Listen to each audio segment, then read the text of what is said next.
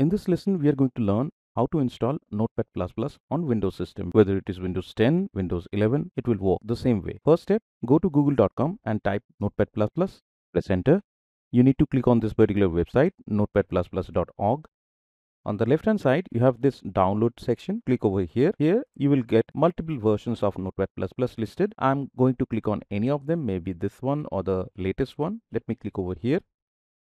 Here, if you scroll down, you have this download option. If I scroll down further, there are multiple options. You can use the installer, portable, zip version, portable 7-zip version, and many others. I'm going to stick with the installer. I can click over here or click here also. Let me click. Now the file has downloaded. Let me go to the download location. So this is the installer file. Right click on this, run as administrator, keeping the language as English. Click OK. Next, I agree. Here, this is the destination folder.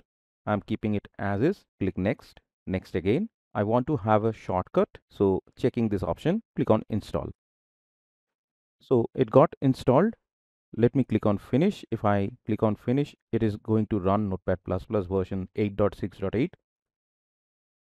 So it has opened the change log. Basically, it is kind of the release details. I can just close this. So what I can do, if I go to desktop, I have one sample text file. If I want to open this with Notepad++, I can right click on this and click on edit with Notepad++.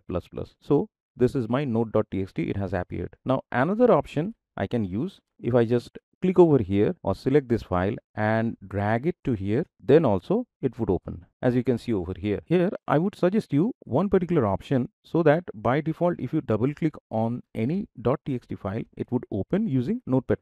For that, right click on open with, choose another app. You have to select this option Notepad++. In case it does not appear, you have to select it from more apps and look for another app on this PC, and make sure you check this. Always use this app to open .txt file. Now go to look for another app on this PC. You need to go to your installation location for Notepad++. Just inside this, you have this exe. Make sure you select this exe. By mistake, don't select this one. It will trigger the uninstall.exe file. Anyways, so select this exe, click on open.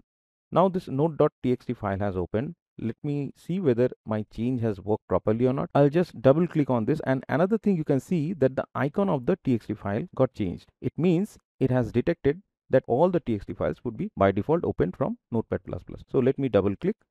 Now you can see it is opened using Notepad++, not Windows Notepad. So that is all. In case you have found this lesson useful, please like the video and subscribe to this channel. Thanks a lot for your time. Have a great day.